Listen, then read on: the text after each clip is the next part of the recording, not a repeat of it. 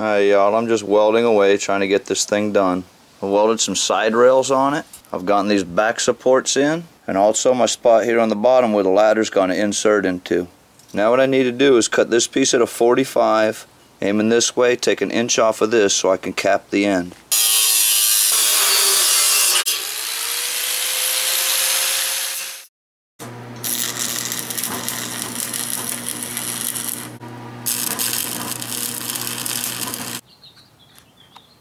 Just capping off the fronts so that when I put the expanded steel on it, it's not going to sag. The expanded steel that I have left over from the Coke machine security cage. I don't know if it's going to be enough or not, but we'll give it a shot and have to piece it together.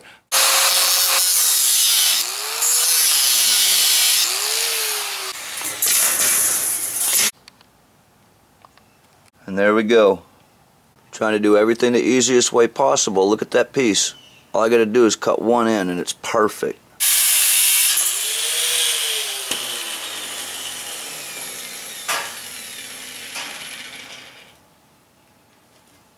Wow, couldn't ask for any better than that, folks. Couple cuts across the end. Working from scrap. Beautiful. Not half bad, y'all. Not half bad at all. Now I got to cover those sharp edges right there. All scrap, folks. Old piece of bed rail.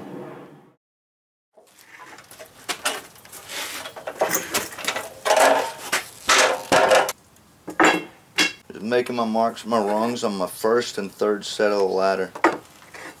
Because my ladder goes 4'6". This set of rungs is going to be different. Now I'm just going to mark them and clean them, folks.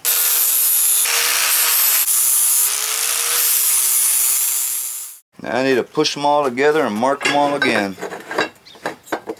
Accuracy. That's the key.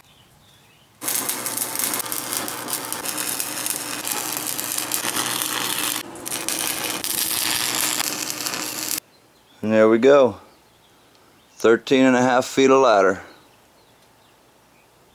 With a piece that I can brace off to the tree. There she is, folks. There she is.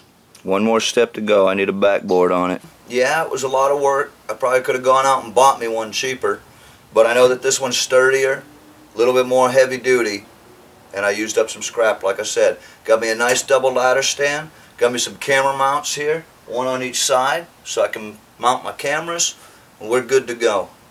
Appreciate you watching, y'all. Drag some of your steel together, make yourself some equipment. You can do it.